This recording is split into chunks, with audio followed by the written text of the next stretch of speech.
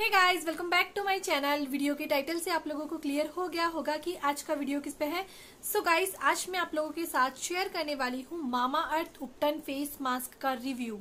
Yes, I am to late for this review, but मुझे थोड़ा सा डर लग रहा था इस प्रोडक्ट को यूज करने के लिए, जस्ट बिकॉज मेरी सेंसिटिव स्किन है।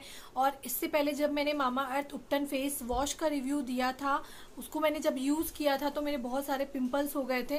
तो मुझे लग रहा था क्या पता ये प्रोडक्ट भी मैं यूज करूँ तो मेरा चेहरा वापस से खराब ना हो जाए, पिंपल्स ना हो जाए। तो ये सोच के मैं थोड़ा अवॉइड कर रही थी इसको, बट मुझे बहुत सारी रिक्वेस्ट आई थी कि दी प्लीज इसका एक बार आप रिव्यू शेयर करो। तो यस, मैंने इसको फाइनली परचेज कर लिया। सो आपको बता दूं, this is not a sponsor video. मैंने अपने पैसों से मंगवाया है, ब्रांड ने नहीं भेजा मुझे। एंड मेरा चैनल को इतना बड़ा भी नहीं है कि मामा अर्थ मुझे अप्रोच करेगा, प्रोडक्ट भेजेगा। सो यस, जो भी रिव्यू होगा एकदम ऑनेस्ट होगा। So guys, let me clear first, मेरी स्किन ऑयली एंड सेंसिटिव है। तो अभी मैं आप लोगों को बताऊंगी कि मेरी स्किन पे इसने कैसे वर्क किया था। तो पहले आपको बता दूं, ये इस तरह के एक कार्डबोर्ड पैकेजिंग में आता है, सेम जैसे मामा अर्थ के अदर प्रोडक्ट्स आते हैं same. This is mama earth उपटन face mask with saffron, turmeric and apricot oil. तो सबसे अच्छी बात इसकी है कि बहुत सारे मास्क ऐसे होते हैं कि ऑयली स्किन वाले यूज कर सकते हैं, बट ड्राई स्किन वाले बहुत ज्यादा ड्राई हो जाती है इनकी स्किन। बट जब मैंने इस फेस मास्क को यूज किया था तो लिटरली गाइज मुझे ऐसा फील हुआ कि आपकी स्किन अगर ड्राई भी है तो भी ये प्रोडक्ट लगाने के बाद आपको बिल्कुल ड्राई नहीं लगता है, बिल्कुल स्किन आपकी खींचती नहीं है। ये जो क्लेम करते हैं this is for skin lightening and brightening, इसको लगाने के बाद इंस्टेंट आपका फेस आपको एकदम लाइटन अप लगता है, ब्राइटनिंग लुक आता है। This is paraben and silicon free product, dermatologically tested है and this is with bio actives. Price की अगर मैं बात करूं तो दिस इज 499, अप्रोक्सीमेटली 500 का प्रोडक्ट है। Quantity is 100 grams. 2 साल आपको इसकी शेल्फ लाइफ मिलती है। इसको आपको यूज कैसे करना है वो स्टेप्स लिखे हुए हैं। नॉर्मल आपको अपना फेस वॉश करना है, क्लीन करना है अपना फेस, एंड देन आप इसको अच्छे से स्प्रेड कर लीजिए, एक लेयर लगा लीजिए अपने फेस की। 15 मिनट्स आपको इसको रखना है और देन आपको अच्छे से स्क्रबिंग करते हुए अपने फेस को वॉश करना है। तो पहले आपको अच्छे से स्क्रब करना है, उसके थ्रू पूरा जो भी मास्क है वो निकल जाएगा, एंड देन आप इसको नॉर्मल वाटर से वॉश कर लीजिए। मैंने इसको जब फर्स्ट टाइम यूज किया था तो मैंने नॉर्मल पानी से ही वॉश कर लिया था, तो बहुत स्टिकी लगा, मतलब आपका बहुत टाइम लगता है उसको निकालने के लिए, क्योंकि इसका जो पेस्ट है वो बहुत फाइन सा है, तो आपकी स्किन पे बहुत अच्छे से चिपक जाता है। एंड देन आप उसको वाटर से निकालोगे तो बहुत टाइम लगता है। तो बेटर ये कि आप स्क्रब करते हुए निकालो, तो जो भी आपकी डेड स्किन है वो भी उसके साथ निकल जाती है। नेक्स्ट गाइस, ये मैन एंड वुमेन दोनों यूज कर सकते हैं। This is unisex product. So guys, ये आपके एंटी एजिंग वाली प्रॉब्लम्स को दूर करता है, आपकी स्किन को लाइटन अप करता है, ब्राइटन अप करता है। बहुत सारे की इंग्रेडिएंट्स इन्होंने डाले हुए हैं। की इंग्रेडिएंट्स मीन्स इन्होंने कुछ इंग्रेडिएंट्स बताए हैं, सारे इंग्रेडिएंट्स नहीं बताए हैं इसके अंदर, तो वो चीज मुझे अच्छी नहीं लगी। अगर आप प्रोडक्ट पे इंग्रेडिएंट लिख रहे हो तो मेक श्योर कि आप सारे इंग्रेडिएंट्स लिखो। तो बेसिक जो इंग्रेडिएंट्स है that kokum butter, apricot oil, papaya extract, BECIL oil, peppermint oil, cucumber extract, mulberry extract, turmeric and और भी बहुत सारे अदर ऑयल्स एंड केमिकल्स हैं। बट केमिकल्स इसके अंदर स्किन लविंग केमिकल्स है जो आपकी स्किन को बिल्कुल भी हार्म नहीं करते हैं।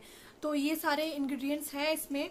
This is for all skin type, तो अगर आपकी सेंसिटिव स्किन है तो भी आप इसको यूज कर सकते हो। एंड यस, मेरी सेंसिटिव स्किन है और मैंने इसको यूज किया था, मुझे कुछ भी इसका प्रॉब्लम नहीं आई थी इसको लेके। एज इसका जो फेस वॉश है उसको लेके मुझे थोड़ी प्रॉब्लम्स आई थी, बट इसको लेके मुझे बिल्कुल प्रॉब्लम नहीं आई। यस, ये इसकी आउटर पैकेजिंग है। इनर पैकेजिंग की बात करें तो नॉर्मल जो कंटेनर आता है मामा अर्थ का वैसा है। इसके साथ आपको एक स्पैचुला भी मिलता है अप्लाई करने के लिए, बट बेटर है आप अपनी फिंगर की हेल्प से इसको अप्लाई करो तो बहुत अच्छे से वो लगता है फेस पे। आई सी दिस, बहुत फाइन सा पेस्ट आपको मिलता है लाइट ब्राउन कलर का।